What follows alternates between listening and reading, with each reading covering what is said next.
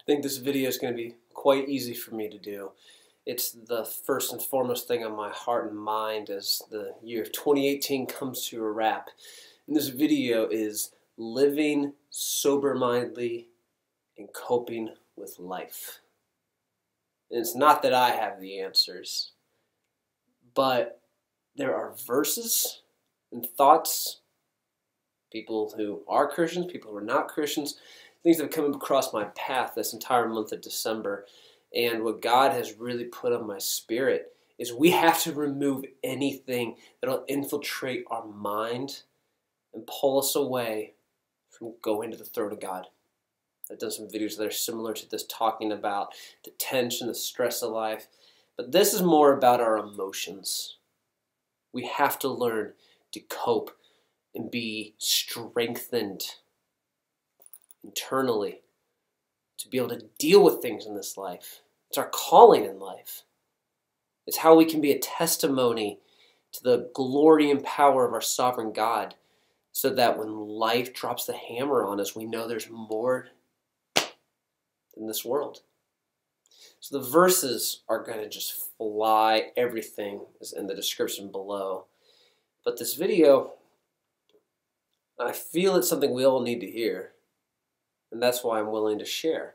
And this isn't about being sober as in just alcohol. And that is something that I've had to really pull in the reins on to make sure I am monitoring things. But it could be substance, or it could be emotions, and just so many other things that will try to change our mindset to escape what we need to hit head on. So it started with me reading a quote by a business leader and thinker named Simon Sinek. It's the book Leaders Eat Last, and it says, "We are not victims of our situation. We are architects of it." We are architects of it. And when you think about the emotional response that we often give to things, extra drama, extra stress, extra hardship, when we could just be submitting ourselves to God, showing our vulnerability to others, and submitting that, hey, we are powerless. We could be doing that, but instead, we might architect some other situation of how we respond to things. I want you to really remember that quote. It stuck with me all month.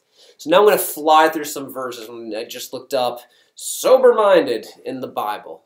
Remember, this word can mean many different things. We'll get into that in a second, but I'm just going to fly through these verses. If you want to know which verse, which chapter, check the description, the notes below. Here we go. Be sober-minded, be watchful. Your adversary, the devil, prowls around like a roaring lion, seeking someone to devour. Verse 2. The end of all things is at hand. Therefore, be self-controlled and sober-minded for the sake of your prayers. 3. Therefore, preparing your minds for action and being sober-minded, set your hope fully on the grace that will be brought to you at the revelation of Jesus Christ. Therefore, an overseer must be above reproach, the husband of one life, sober-minded, self-controlled, respectable, hospitable, able to teach. Older men are to be sober-minded, dignified, self-controlled, sound in faith, in love, and in steadfastness. And the last one, as for you, always be sober-minded, endure suffering, do the work of an evangelist, fulfill your ministry. You have to find out what your vice is. I'm sure you know some triggers that might set you up a bad path. I mentioned alcohol would be something I need to keep a closer eye on. Not that I'm getting drunk, but just that it's something that might result to. This is something that a lot of people fall to. There's countless vices. But there's a call here to be sober-minded, self-control. So what does sober-mindedness maybe mean, the Greek or the Hebrew translation of what we have today? I have no clue if this is accurate, but it sure is helping me just speak truth to my soul. It's from gospelhall.org, link below, and it says soberness, sobriety. Sober means suggests the exercise of self-restraint governs all passions and desires, enabling the believer to be conformed to the mind of Christ. To be sound of mind, to recall one's senses, to be free from the influence. Guys, this is the spiritual warfare, because we're going to expect the worst happening in life.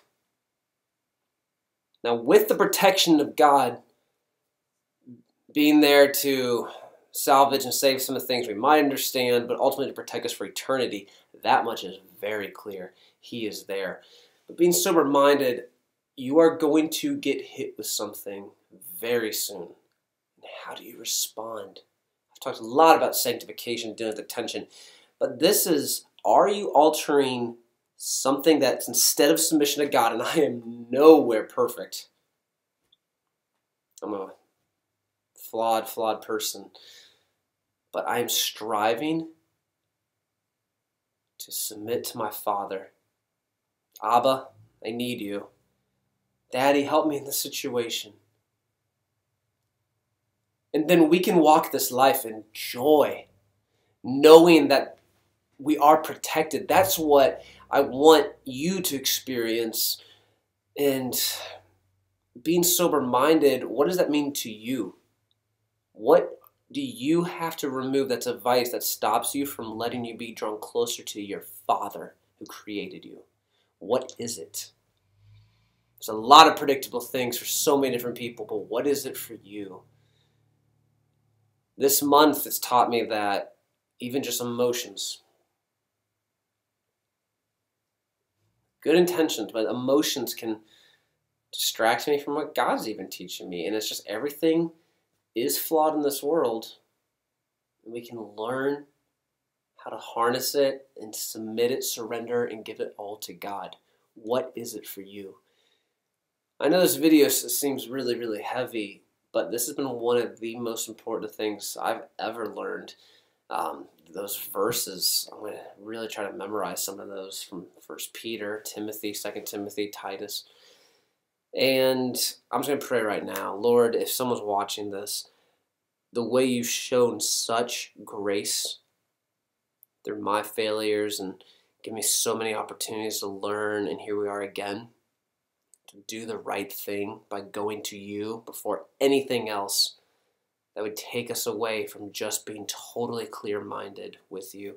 Well, I pray that the viewer here can just encounter that same miraculous change where they can step back from the way they've maybe always just reacted to things or their default ways with vices, but really, this is breaking chains and finding the joy, not just a happiness, but the joy in following you by going to you for everything.